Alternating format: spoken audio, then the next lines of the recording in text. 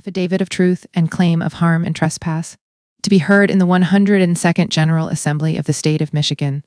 I, Lindsay Andunesk, a living woman who walks upon the land, does hereby affirm and declare, under penalty of perjury, that the following statements are true and correct to the best of my knowledge and belief. 1. My children and I are victims of egregious deprivation of rights under color of law in this matter and have personal knowledge and a large body of compelling evidence of the events described herein.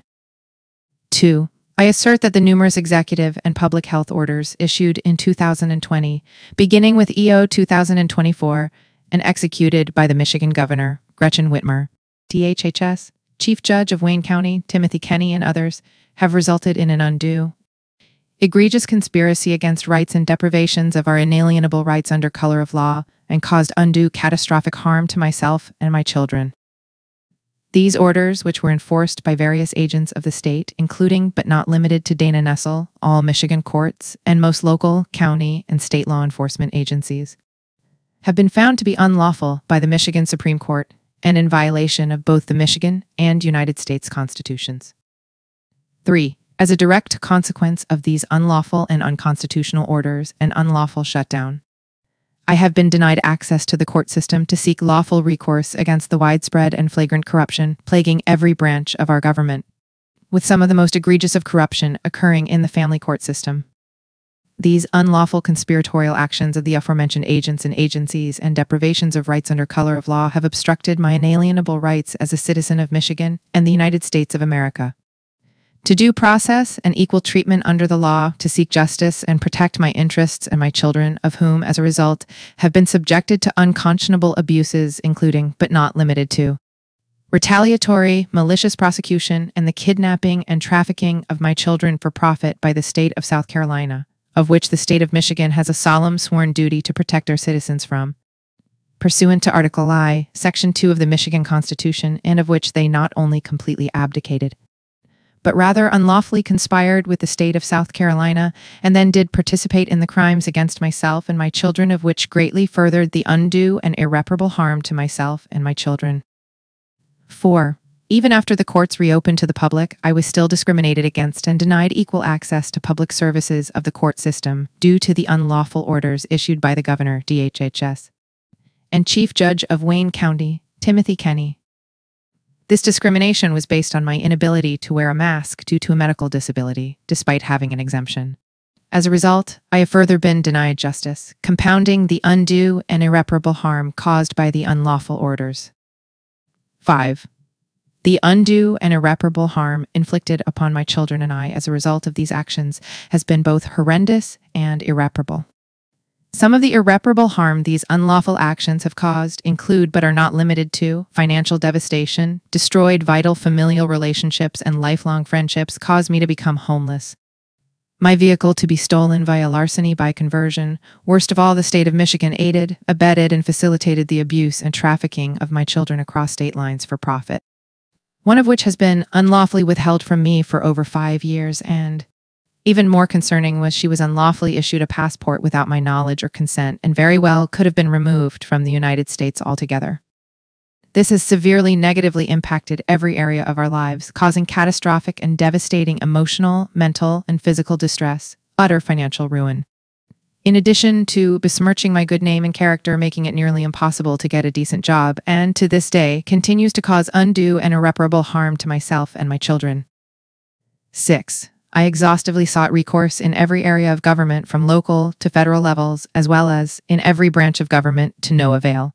Instead of receiving justice when I attempted to lawfully assert my legal right to recourse and right to redress the corruption of which I had experienced, I was met with gross incompetence, deliberate indifference, willful neglect,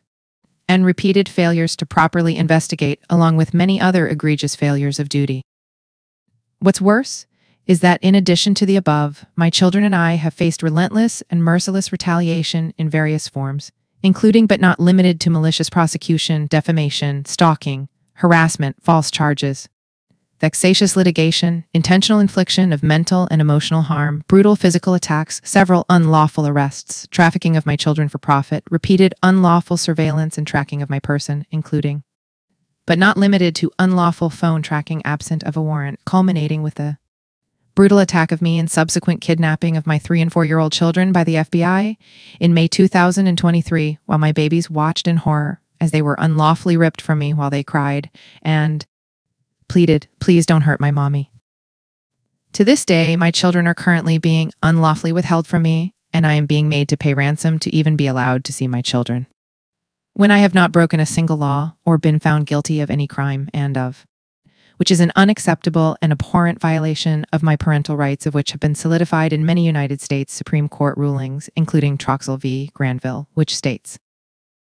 "The interest of parents in the care, custody, and control of their children is perhaps the oldest of the fundamental liberty interests recognized by this court." 7. In addition to the clear deprivation of rights, these actions are tantamount to torture and cruel and unusual punishment, and a clear violation of my inalienable rights pursuant to the Eighth Amendment, all for simply asserting my rights and acting in the best interest of my children, as is my God-given right, and of which has been a right repeatedly upheld by both the Supreme Court of Michigan and the United States. 8. The offenses outlined herein, of which my children and I were subjected to, are only the tip of the iceberg of the egregious deprivations of rights, retaliation, and malicious prosecution that have occurred and are continuing as a result of the unlawful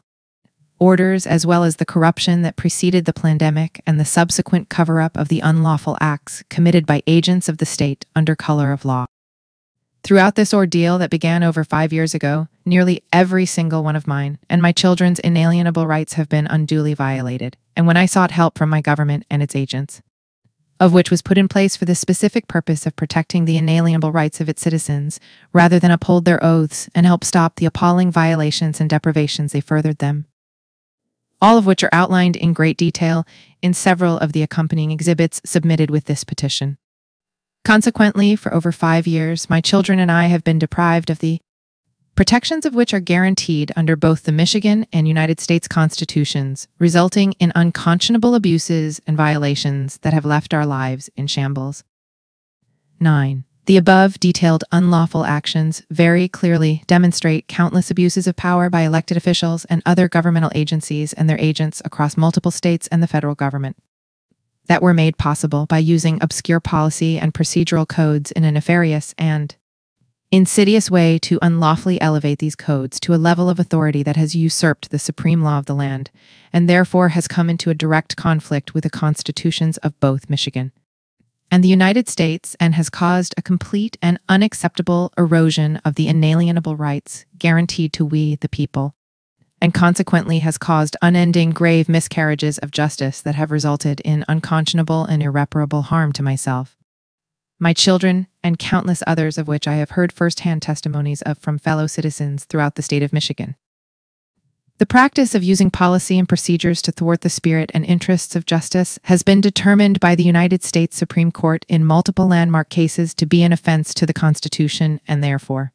a violation of the rights of the people, one of which is Marbury v. Madison, which states, "A law repugnant to the Constitution is void, and, as Chief Justice Marshall observed, the very essence of civil liberty certainly consists in the right of every individual to claim the protection of the laws whenever he receives an injury. One of the first duties of government is to afford that protection." 10. Therefore, I hereby submit this affidavit to bring to light the truth regarding the undue and egregious conspiracy against rights, deprivation of rights, and countless other violations of rights under color of law that my children and I have suffered as a result of the unlawful executive and public health orders issued in 2020, and how the abuse of power and intentional misapplication of policy and procedural codes has and continues to erode the inalienable rights of its citizens. 11. These unlawful actions and abuses of power have effectively put a government specifically instituted to serve and protect its people, and of which is intended to be of the people, by the people, and for the people, at odds with the will and best interests of we, the people. Wherefore, I hereby assert that I do not consent to a government at odds with its people, and of which is ruling contrary to their best interests, and resulting in undue oppression and harm to the people.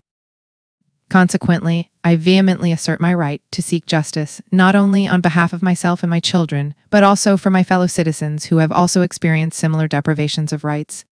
And I further assert our right to demand a full, thorough, and completely transparent investigation into these unlawful occurrences, as well as immediate action to rectify these injustices and whereby provide relief, remedy, restitution, and any other actions needed to ensure the protection of we the people and our inalienable God-given rights, and to ensure the interests of justice. I declare under penalty of perjury under the laws of the state of Michigan that the foregoing is true and correct. Executed on this 10th day of October, 2023. Lindsay Ann Dunaski, Lindsay Ann Dunaski.